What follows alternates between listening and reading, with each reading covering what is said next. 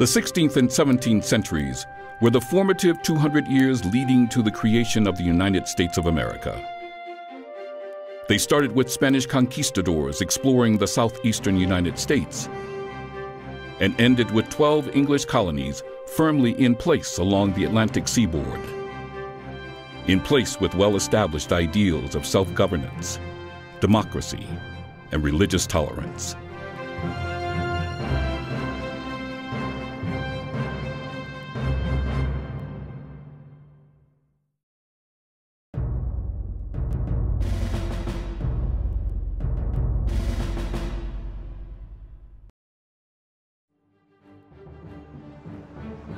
Today, the United States is an economic powerhouse, a corporate-based economic powerhouse. That heritage can be traced back to the first permanent English settlement in North America, Jamestown Colony. By the end of the 16th century, the outlook for English colonization in North America was bleak. Her first efforts at settlement failed when Sir Walter Raleigh's Roanoke colony vanished into thin air in 1590. Indeed, England was on the brink of being shut out of North America altogether, when a daring and innovative business idea, hatched by London merchants, changed the course of history. In 1606, these merchants formed a joint stock company in order to spread the financial risk in a colonizing venture to Virginia. Calling themselves the Virginia Company of London, the merchants profited or lost according to the amounts of shares they owned. By spreading the risk, they could invest without having to gamble their entire fortunes. So brilliant was this novel scheme that it would set the stage for English colonization in North America and ultimately become the basis of American life, commerce, and even government. In December 1606, the London Company sent 100 settlers, all men, on ships like these to make the hazardous journey to the New World. The following May, these colonists sailed up the James River and established Jamestown. The plan was to build a settlement and at the same time look for a route to the Pacific Ocean and to prospect for gold. From the beginning, the new colony was beset by problems. The heavily forested land was swampy and a haven for malaria-carrying mosquitoes. The colonists neglected the necessary tasks of planting, plowing, and building to make a successful colony. Instead, they spent their efforts searching for gold. Jamestown was on the brink of disaster, and the joint stock company was about to fail when two young men turned the London Company's fortunes around. They were planter John Rolfe and Captain John Smith. By 1608, the 27-year-old Smith took over command of the Virginia colony. Born in 1580, he was a soldier who had fought the Ottoman Turks in Hungary. He mapped the area and overawed the Indians, obtaining from them food that kept the settlers from starving. He ended the mad scramble for gold, forcing the men to build fortifications and plant Indian corn. John Smith's efforts saved the settlement, and over the next 6 years, it gradually spread up the shores of the James River. Though the colony was beginning to prosper, and life, though difficult, was becoming more normal, the colony remained on the verge of economic failure for its London investors. There was no money-making trade to send back home. Then in 1612, John Rolfe found a way to make a profit. He knew that a product grown in the New World was sweeping through Europe, creating smoke shops. It was tobacco.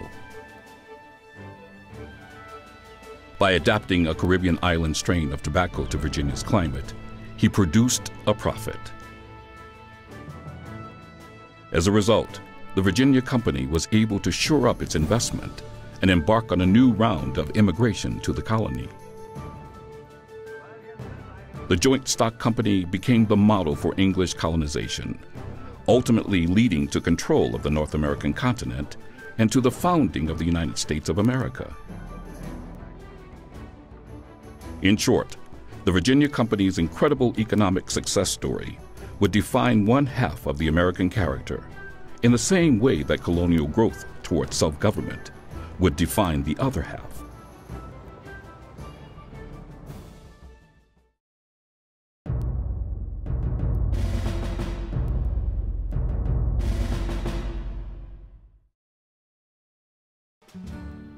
The colonists' journey was arduous, the days long and grueling, through a sun-drenched, dry and barren desert, through lands occupied by Indian tribes who viewed travelers with suspicion, to a destination they could not be certain would support them and their families. And yet these brave Hispanic men and women would succeed against famine, drought, and Indian raids to found a thriving settlement. That settlement would grow to become a jewel in Spain's imperial crown, Santa Fe. Today, visitors easily travel through New Mexico's magnificent scenery. It is the region of breathtaking landscapes and remnants of ancient cultures. And it is still home to Native American pueblos. But 400 years ago, it was a wild and untamed land that the first Hispanic colonists encountered. There was no guarantee they would succeed. In 1540, Francisco Coronado went through northern New Mexico looking for the golden city of legend, Cibola. Though he never found any gold, Coronado repeated tales of wealth that were to be found in northern New Mexico. Then 55 years later, in 1595, Spain's King Philip II commissioned a Mexican silver mine owner, Juan de Onate, to colonize New Mexico and spread Catholicism among the Native Americans. He also named Onate governor of the colony. 3 years later, Onate, an explorer warrior in the mold of Cortez and Coronado, led a group of 500 soldiers, colonists, and Franciscan friars along with 7,000 head of cattle north from Zacatecas in central Mexico across the Rio Grande River to New Mexico. By July 1598, the colonists established the first capital of New Mexico at San Gabriel Pueblo in the northern Rio Grande Valley and immediately began building missions to convert the Indians. Like the English colonists at Jamestown, which followed 9 years later in 1607, Onate's expedition was split into two factions. Historian James E. Ivey described the first faction as entrepreneurs who hoped to make a profit trading with the Indians and prospecting for gold. The other faction consisted of true colonists who hoped to set up ranches and farms and start a thriving settlement. Conditions at first were harsh. Cold weather and short food supplies made survival difficult. As governor, Juan de Onate's military leadership was overbearing. As a result, the settlers' faction broke from the group and petitioned to establish a new capital away from the San Gabriel Pueblo. The leadership of the settlers is shrouded in mystery. Most likely, he was a Castilian-born adventurer, Juan Martinez de Montoya, a man described as tall, of good feature, black-bearded. He served as a captain under Onate and was named alcalde, or mayor of San Gabriel. The surviving records of the time report that early in 1608, he founded a settlement at Santa Fe called Plaza de Santa Fe. That same year, a new governor was appointed for New Mexico, and Juan de Onate was ordered home. The new governor, Don Pedro de Peralta, was ordered to establish Montoya's Santa Fe settlement as the capital of New Mexico. Sometime in 1609, the new capital was named La Villa Real de la Santa Fe, or the Royal City of the Holy Faith. With its founding, the survival of the New Mexico colony was assured. Santa Fe went on to prosper and become a leading city in Spain's northern provinces. But friction between the Hispanics and Pueblo Indians continued to increase. In 1680, the Pueblos, led by a charismatic chief, Pope, attacked the Spanish settlers and missionaries. Over 400 were killed. The survivors fled south to present-day El Paso, Texas, where they founded new settlements and missions. Hispanic control was not regained until 1692, when the New Mexican governor, Diego de Vargas, recaptured Santa Fe. By the time the Santa Fe Trail opened in 1821, the city had indeed fulfilled the dream of those early colonists, a flourishing model of Hispanic business, trading, and ranching enterprises.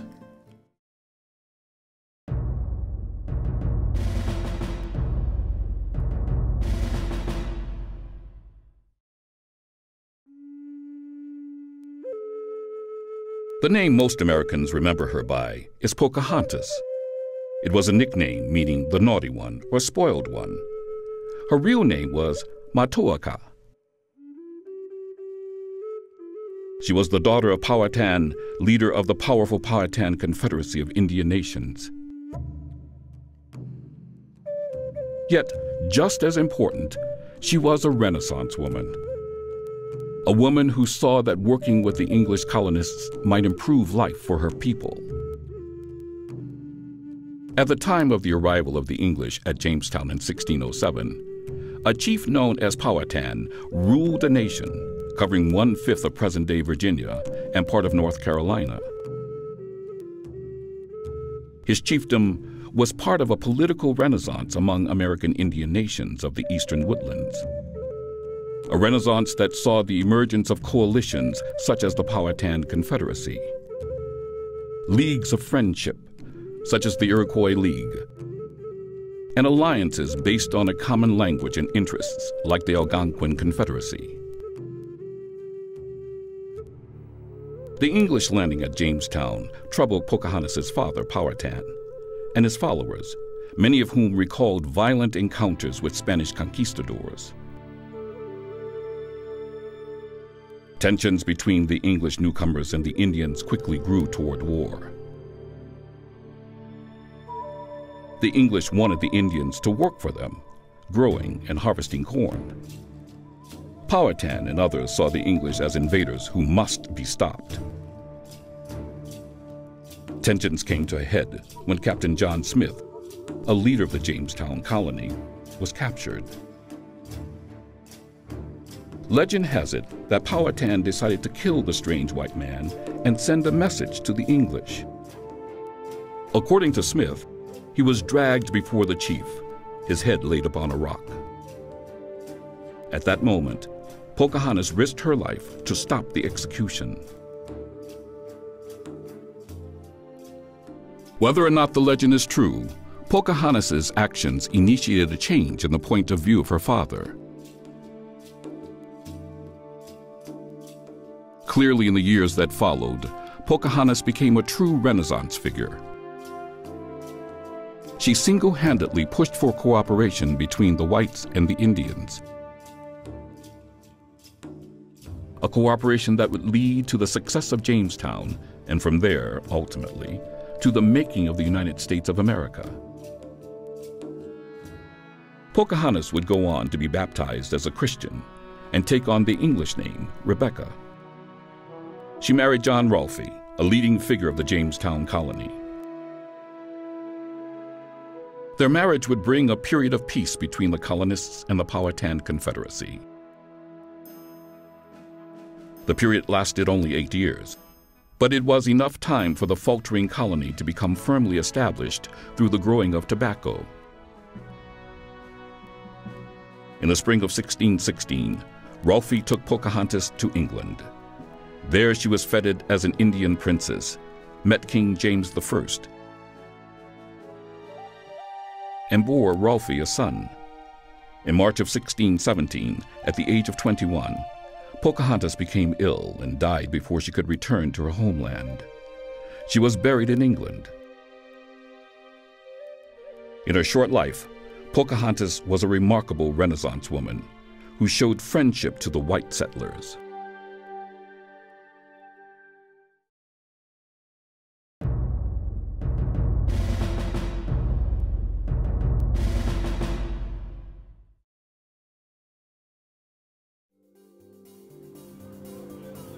In the 21st century, New York City is a teeming metropolis of more than 8 million people. It is home to numerous art galleries, museums, theaters, and it is the world's commercial and financial center. 400 years ago, it began as a dream in the eye of the Dutch West India Company. In 1609, Henry Hudson, an English navigator working for the Netherlands, sailed on his ship the Half Moon up the Hudson River, looking for a route to Asia. What he found instead was a remarkably fertile river valley, rich with furs, and having a natural harbor at its mouth into the Atlantic. 5 years later, Dutch explorer Adrian Blok's map of North America claimed present-day New York as New Netherlands for the Netherlands. But a claim for territory also required settlement. So in May of 1624, the Dutch West India Company landed 30 families on modern-day Governor's Island. More families followed, and the following year, Fort Amsterdam was built on Manhattan Island. The year after that, according to tradition, the colony's Director General, Peter Minuit, purchased Manhattan Island from the Lenape Indians for $24 in trade goods. In 1636, Minuit would go on to found North America's first Swedish colony at present-day Wilmington, Delaware.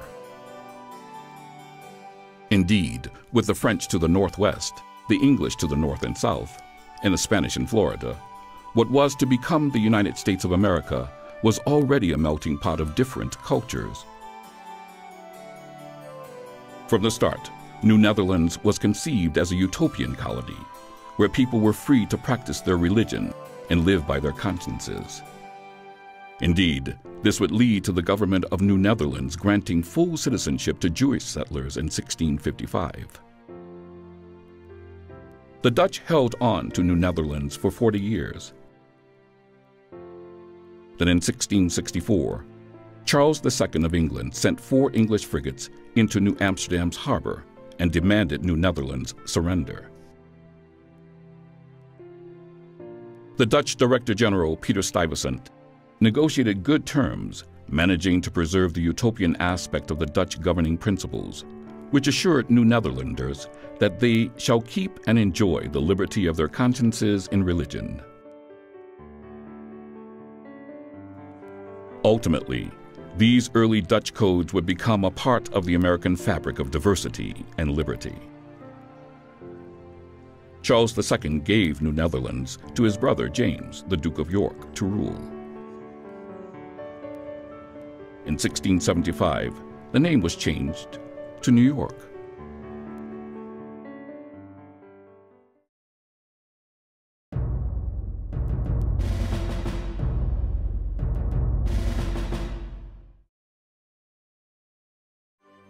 In 1607, men, Englishmen, boarded ships like these.